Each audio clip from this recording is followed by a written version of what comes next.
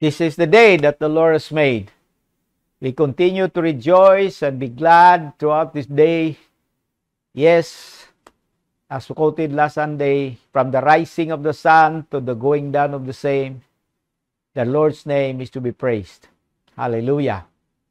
Because this life, this body, and everything in this life and in this body has already been offered to the Father in accordance with Romans 12 verse 1. We offered our bodies as a living sacrifice. Because of that, we belong to Him. Hallelujah. And we are now duty bound to live this life every day, pleasing the Lord. Live this life as a worship unto the Lord, expressing worship, praise, thanksgiving, adoration to the Lord in everything you will do. Let this life be full of joy and peace and hope and gladness. Amen. Because this life belongs to the Lord. When we offer our bodies unto the Lord, according to Romans 12:1, it says in the last line, this is your spiritual act of worship. This is your true and proper worship. That's what it's saying in the another version. This is your true and proper worship. True and proper worship begins by offering our life and our body as a living sacrifice unto God. In contrast to the dead sacrifices in the Old Testament. In the Old Testament, there was no living sacrifice. All sacrifices are dead. They have to kill the sacrifices, burn them. No, in the New Testament, we offer this body, dead to the world, but alive unto God, so that God can use this body.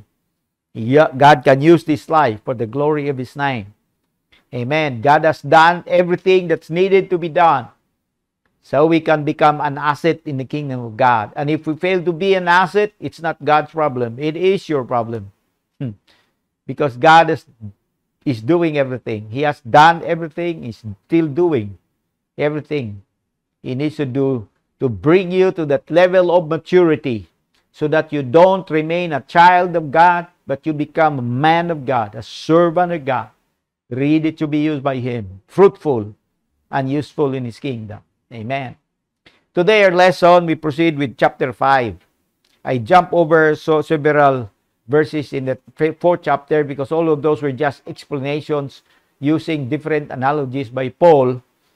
But the whole idea is to help them realize that they need to mature, until the fullness of Christ be seen in them, until they're able to manifest the fullness of Christ through their life. Because they have become mature, they now can live the life of Jesus every day. They now can do the works of Jesus. They can use the authority of Jesus properly. Amen. They will be totally dependent on the leading of the Holy Spirit, the Spirit of Christ Jesus in them. Hallelujah. And now in chapter 5 verse 1, this is what it says. It is for freedom that Christ has set us free. He has set us free so that we can be truly free in walking with Him, in living this life every day. It should be a life lived in freedom. Freedom from fear, from sin, from devil, freedom from compromises, freedom from worry, freedom from anxiety. All the kinds of freedom that brings glory to the Father is ours now through Christ Jesus. It is for freedom that Christ has set us free. How did He set us free? He paid the price for our redemption. Amen. By laying down His life, by shedding His precious blood on the cross for us. That's how He set us free. And then, our obligation is, stand firm then, and do not let yourself be burdened again by a yoke of slavery. Gitagaan na kag kagawasan.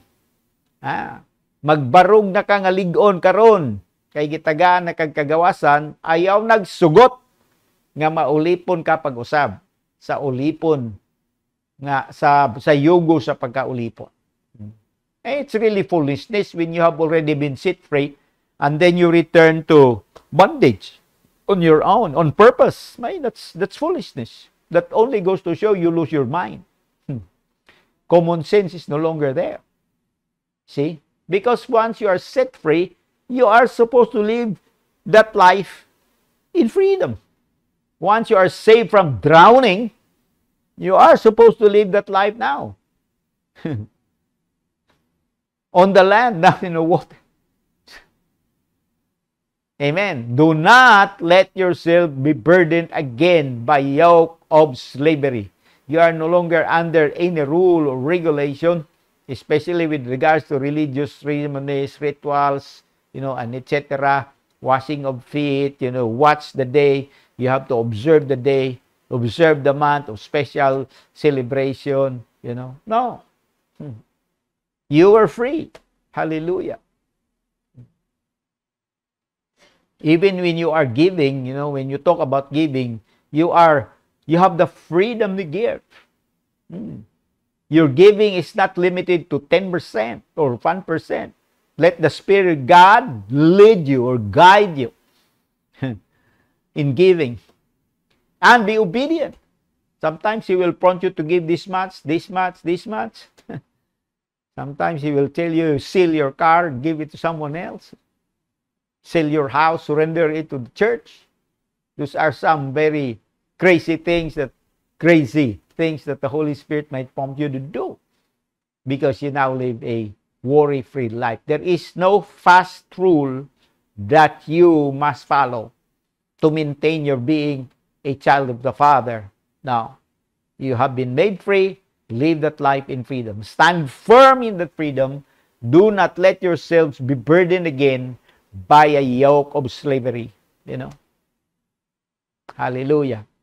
One yoke of slavery that has burdened the people of God. Wala ta kabantay, ana, no? Kanang magsimbag kada Domingo. Yoke of slavery. Domingo ra bagyo di ta magsimba. Di ba di ta makasimbag? Lunes, Martes, Miyerkules, Huwebes, hapon, gabi. You see? In the past, you feel so convicted. You feel condemned when you cannot go to church on Sundays. And if you fail to go and attend service on Sunday, the following day, the pastor is there at your door knocking, asking, why are you not able to attend the service yesterday? Don't you know that it is the day of the Lord?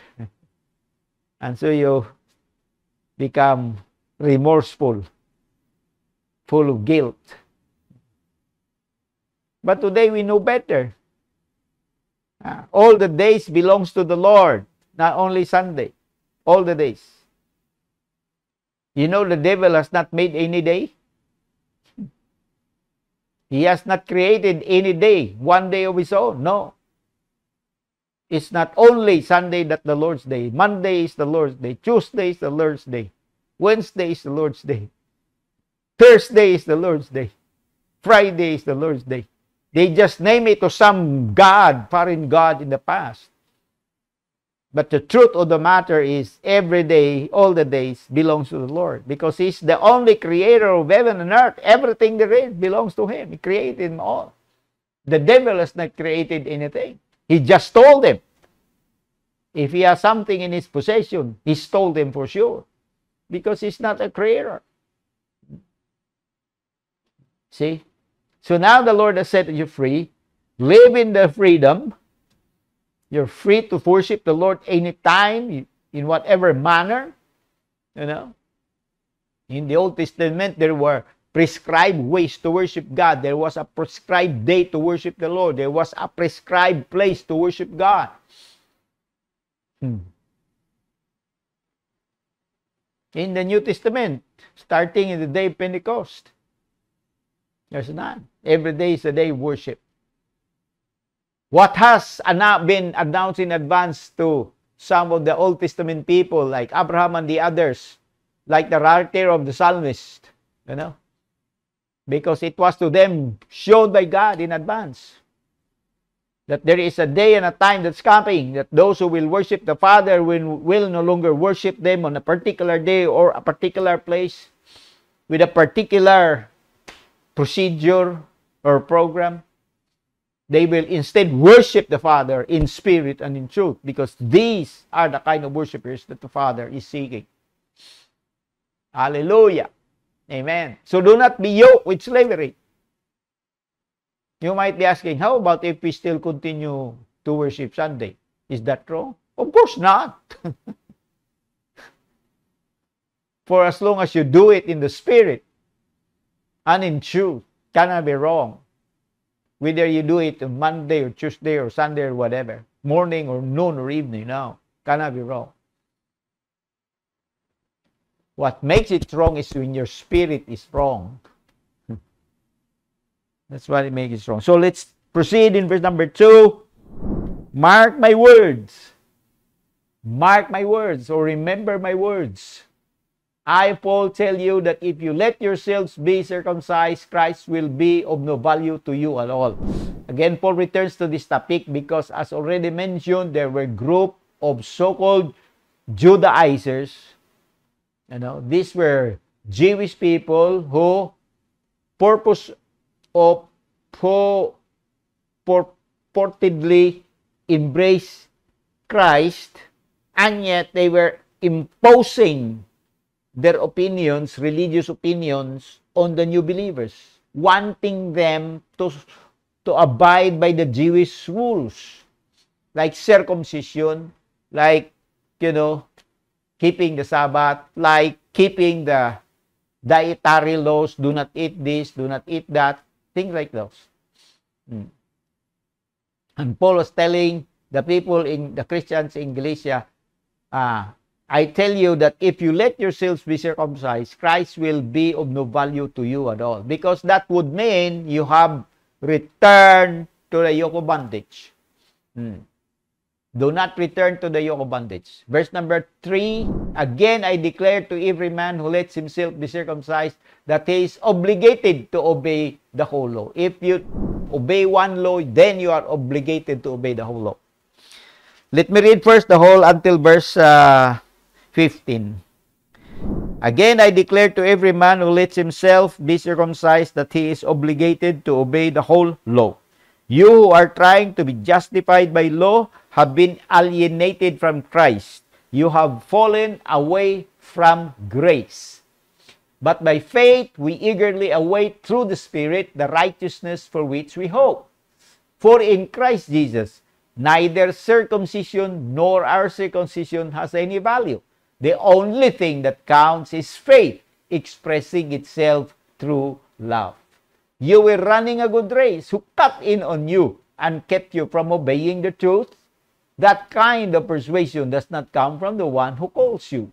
A little yeast works through the whole batch of dough. I am confident in the Lord that you will take no other view. The one who is throwing you into confusion will pay the penalty, whoever he may be. Brothers, if I am still preaching circumcision, why am I still being persecuted? In that case, the offense of the cross has been abolished. As for those agitators, I wish they would go the whole way and emasculate themselves. You, my brothers, were called to be free, but do not use your freedom to indulge the sinful nature. Rather, serve one another in love. The entire law is summed up in a single command. Love your neighbor as yourself. If you keep on biting and devouring each other, watch out, or you will be destroyed by each other. So if you notice, the whole argument of Paul is centered on the result, the expected result of the coming of Christ. When Christ comes into your life, then you receive freedom. You receive reconciliation back to the Father. True sonship comes upon you. The full rights of being a son of God, a child of God, a daughter of God is on you. The spirit of adoption also begins to live inside of you. You have now full standing before the Father. You have full standing, full right as well at the same time, full authority, the same authority. You are an heir, equal heir with Jesus. Hallelujah. Because of that, you are no longer bound by any law. You are free because you are a child of God. Ibalik-balik na ni Pablo, no? You, my brothers, were called to be free, but do not use your freedom to indulge the sinful nature. Rather, serve one another. Serve one another in love. Do not use your freedom to indulge the sinful nature. Ayaw gamita ang kagawasan nimo aron pauyunan ang makasasala nimo nga kinaiyahan. Do not give in to the sinful nature, the sinful flesh. The clamor of the flesh should be cut always. So that the flesh is always deprived sa iyang clamor, sa iyang complaints. Mahilig man mo reklamo ko ng flesh. Kapoy man, gutom man, pangit na ning lingkuranan. Because the flesh always wants to live the easy life. But he is no longer the boss. Jesus is now the boss. We are no longer out under the law. We are under the Spirit living God. And we are here to live our lives for the glory of the Father. So, hallelujah. In verse number 6, in Christ Jesus, neither circumcision nor uncircumcision has any value. The only thing that counts is faith expressing itself through love. That's the only thing that counts. Amen.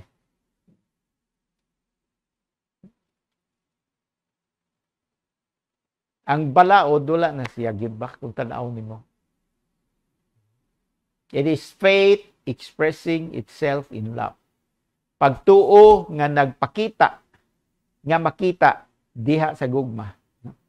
Action, compassion, helping one another, kindness, generosity, things like those.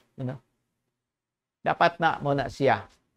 The freedom, the result of freedom, the result of the Spirit God coming into a person's life. There is something here that Paul mentioned in verse 9. A little yeast works through the whole batch of dough. A little yeast works through the whole batch of dough. Most of the time when yeast is used in scriptures, it is used in a negative sense. Ano siya? Gamay nga yeast, gamay nga igpatubo, maapektuhan niya ang tibuok nga minasa. Paul is using this as an argument to strongly establish that as a Christian who has received freedom from the Lord, do not allow any compromises in your life. Do not allow sin, because sin is like a yeast. It will affect the whole batch of dough. Apektuhan niya. Ang sala ra ba kay mag-produce naglaing sala niya, mag-anam kadako. Ana, kanang pamutbot, pamakak, tanawan ng pamakak, mag-anam kadako, mag-anam kadako. Ana, tanawan ng mga ngingilad, mag-anam mo kadako. Mao na ang nature sa sala. Tanawa ng mga nagahimog crime, mag-anam kadako na. Kana mga mangawat, primero piso, sinsilyo lang na, kadugan tibuok na. Kadugan libo na karon, bangko na hudapon, tulison. Mag-anam siya kadako gud. Mao nang patyon siya ang sala. Sunugon siya sa miling dugo ni Jesus. I-surrender siya dito, kinulsulan siya og maayo. Kay dili nimo yung anaon, mag-anam siya kadako until it will swallow you. Na siyang sala. But Christ has already set us free.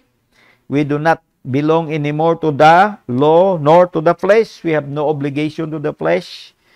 We have to live our lives in freedom. Amen. Hallelujah.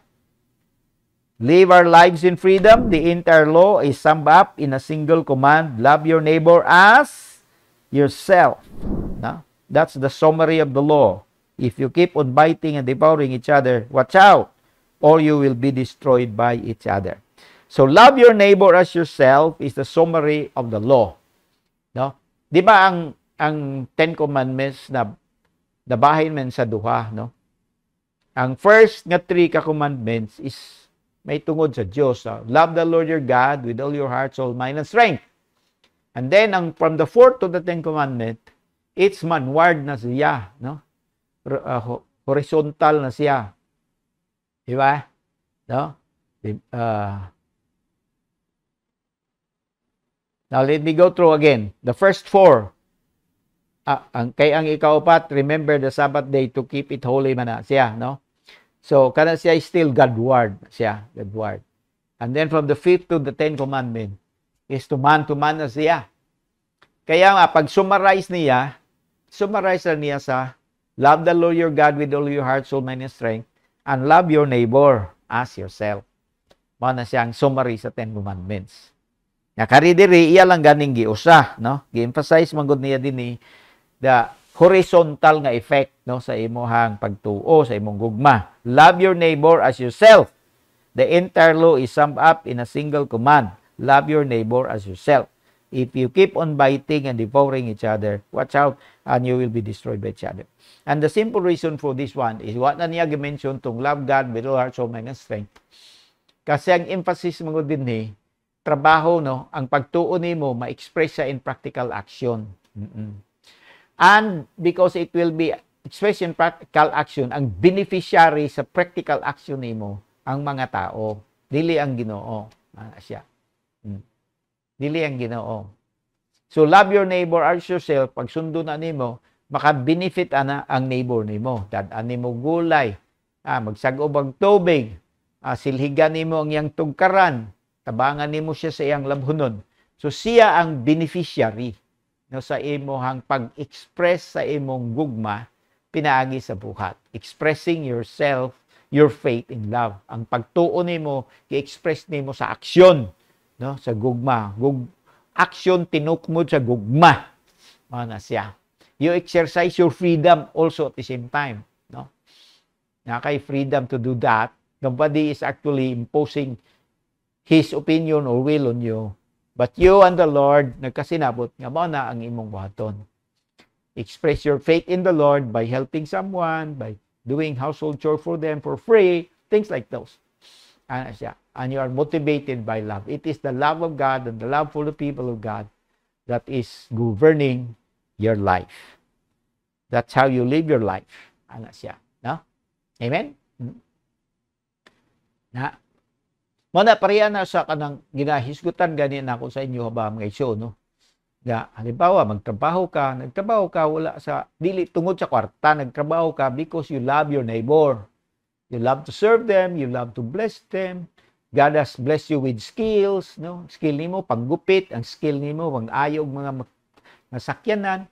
Gi-bless ka na ni Lord and you love your neighbor, so serbisyoan mo sila. Ang kwarta ibog madawat gikan kanila, pakapin na lang na siya. That's the bonus. The money that they will give to you because of your service is a bonus.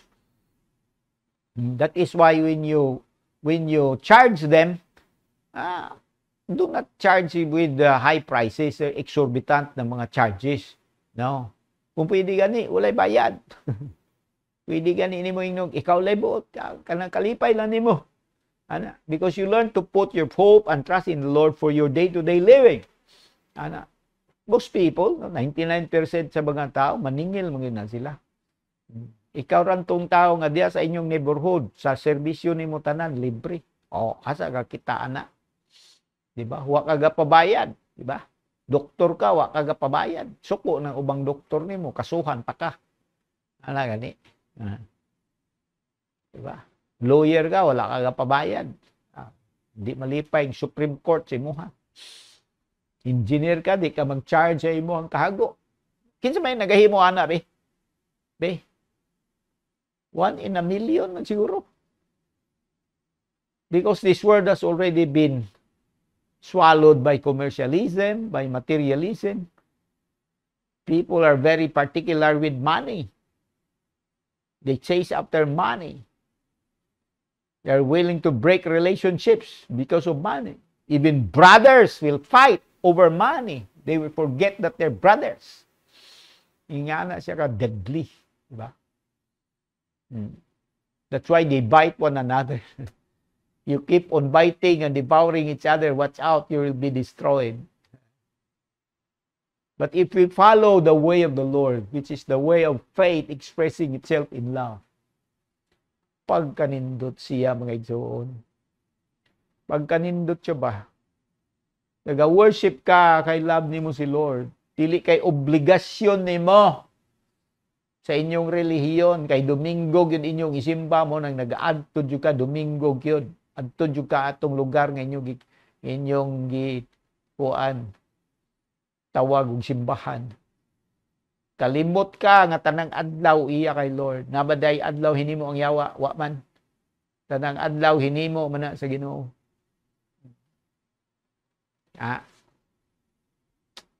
You go any day, any time. You meet with some people. You agree together, even just 3, 4 of you.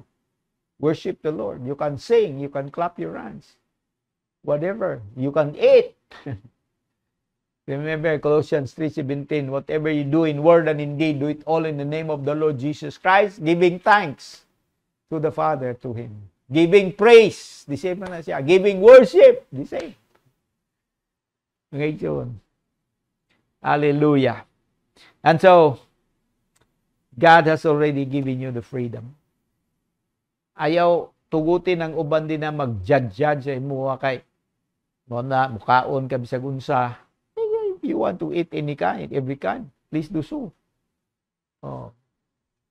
Na kung ang Kristiyano maglikay sa ubang pagkaon for dietary reason na, wala na ilabot sa kaluwasan nimo. Oh. Ayaw pagtuan ang mingon sila, mukaon kag baboy, may impierno ka. Kung ang baboy man lang ang makaluwas nimo, di na mo anis Kristo. Wala na ni Kristo ni anhi para namatay sa krus, luwason ka. Maluwas man day ka kung di ka kaog baboy. Di wa na lang ka ni kaog baboy para maluwas ka. Mao man toy imong kaluwasan ng baboy. Baboy ang kaluwasan nimo. Adlaw ang imong kaluwasan. Adlaw. Magsimbag Domingo di maluwas.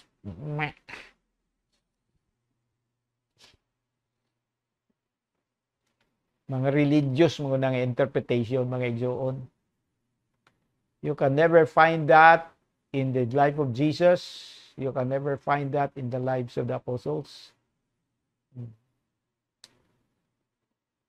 God is looking for those who worship the Father in spirit and in truth. Mao nang requirement sa mahan. Mag-worship gani ka, spirit and truth ang pangitaon. Dili ang adlaw, dili ang lugar, dili ang ritual, dili ang ceremony. Dili ang uniform. Mahalon kayong imong ginasulob pagsimba pero tikasan kay kang dako. Limbongaros pagyud ka. Kurakot pa jud. Mao na isimba nimo. Tilan. Balikon nako, ang kagawasan dili gamiton nga lisensya sa paghimo og sala. Kitagaan tag kagawasan, oo.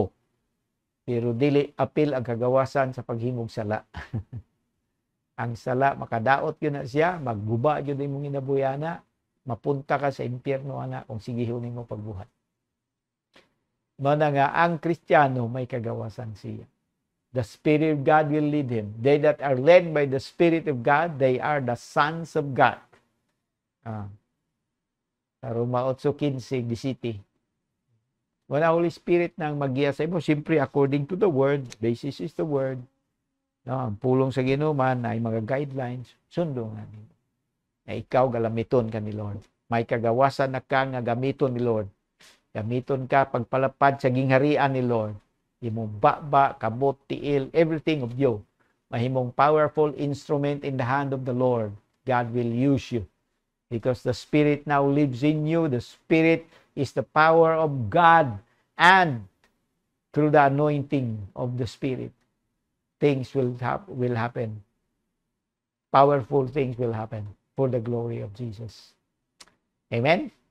Hallelujah. Grabe. May kagawasan na ka maminaw kay Holy Spirit. And obey. Sa itong iyang mga prompting. Act on them. Gladly, joyfully. You are never forced by the Spirit. The Spirit God forces no one. But He prompts us, He prods us, He encourages us. Hallelujah. He nudges us. He whispers in our ears. He inspires us, but not forced, not coerced. Amen. Hallelujah. And when we do things out of obedience to the Spirit God, grabing kalipay sa atong Amahan nga nasa langit. And also miraculous things will happen for the glory of our glorious Savior. Magampo ko nga, masabtan nato ning tanan, then kinabuhi gyud nato kadadlaw, no? Ang freedom. Yan nabato na nato diha kang Kristo. Father, thank you gayo for the freedom we received through Jesus Christ our Lord. He has come to set us free, and He is expecting us to live our life in freedom. Freedom from the works of the evil one, freedom from bondage, freedom from fear, freedom from religion, freedom from whatever it is that has bounded before and caused a lot of guilt and shame sa among inabuhi. Now in the Lord Jesus Christ, by the mercy and grace poured out by the Father on us, we can live a free life through the Spirit. Hallelujah. Hallelujah. And this will be powerful, glorious, impactful, attractful. People will see the freedom that we have. And they cannot figure it out why we have so much joy, why we have so much excitement. When they see at the same time the difficulty and hardship that we're going through. And yet they see the joy, the excitement. There is a spring on our feet. Hallelujah. Salamat kay Father. Thank you, Holy Spirit, for you are our joy. The kingdom of God is not meat and drink, but righteousness and peace and joy in the Holy Spirit. Hallelujah. Thank you, Holy Spirit. We have freedom from you and in you and through you. We have peace and joy in you and through you. Now as we live this life every day, may mo kaming dispenser sa peace and joy and righteousness and many, many more fruit of the Spirit ma-distribute na mo, ma-dispense na mo ngadto sa mga nanginanglan. Many will partake of the fruit of the Spirit and find their way back at the feet of Jesus for their salvation and for their deliverance. Salamat kay dear Lord. Holy Spirit, thank you for your wonderful, glorious work. Our human mind can never fathom the depths, hallelujah, of what is in you and what you have for your people. Salamat kay dear Lord. In Jesus' name, Amen.